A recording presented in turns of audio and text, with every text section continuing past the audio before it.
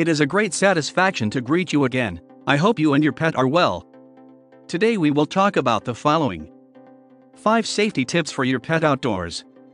Inside is always safer, but both cats and dogs can enjoy the outdoors. It provides them with space to exercise and explore, minimizing their boredom. But many pet owners still have concerns about leaving their pets outside alone for long periods of time. These fears are not unreasonable. There are many risks to your health associated with being outdoors. If your pet loves to be outside, follow these tips for safe enjoyment. 1. You must have a pet-friendly yard. You must invest in a fence. Fencing not only prevents your pet from escaping and getting lost, but also keeps pests and other animals out. Be careful about the chemicals you use in your garden, including pesticides and herbicides. If your dog or cat has access to the garage, be sure to keep all chemicals and sharp tools out of their reach. Keep an eye on what areas your pet has access to when you're not looking. Dumpsters, for example, must be kept outside the fenced area. Pools must also be close to unsupervised pets. A dog door can be useful for pets that come and go throughout the day. Be sure to close these outlets at night or when you leave the house. 2. Protected from pests.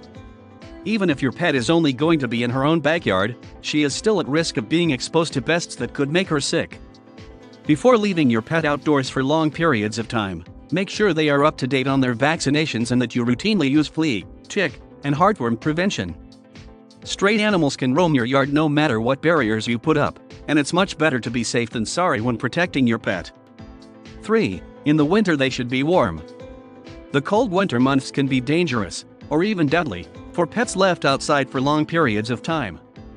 Always check on your pet regularly and bring him inside if he shows signs of getting too cold. Tremors, pale or blue mucous membranes, and slow movements are signs of hypothermia to watch out for. Your pet can enjoy the outdoors year-round as long as you take the proper precautions. This includes clearing snow on a path to the yard, which is especially important for short dog breeds. Providing him with a covered and insulated kennel is also a must. Heat lamps and dog sweaters are also available to keep the kennel warm against snow, wind, and ice. Thawed water should always be available. 4. In the same way in summer they must be kept cool. Overheating is another serious condition that you should be aware of.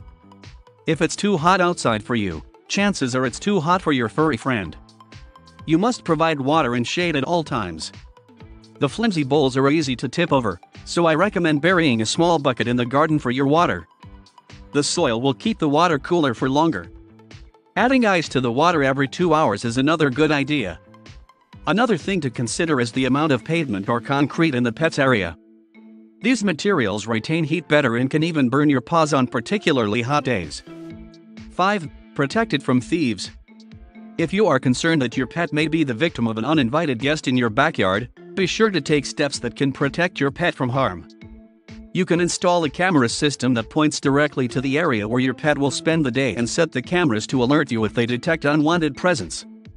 If necessary, adding an alarm could discourage people from entering your yard. For some extra security, consider creating a smaller, fully enclosed area in your yard where your pet spends the day and keep it enclosed.